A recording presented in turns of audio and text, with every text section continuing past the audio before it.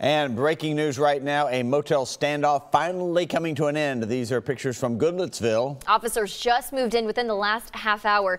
News Channel 5 Sophie Nielsen-Colding has been on the scene, and she was there when this all went down. Sophie, you just got brand new details from police.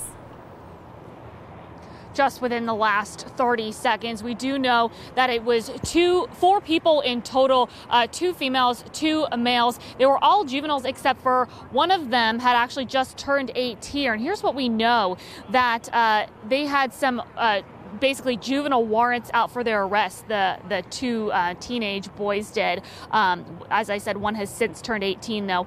Metro had warrants out for some auto burglaries, and Goodlettsville had juvenile warrants out for them for assault. Now they knew police had come and surrounded the hotel. They wouldn't come out.